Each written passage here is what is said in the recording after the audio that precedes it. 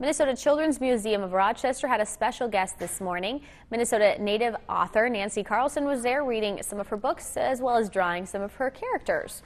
With nearly 4 million books in circulation, Carlson is the staple in the world of children's books. And with decades of experience in the business, she says Minnesota is one of her biggest influences.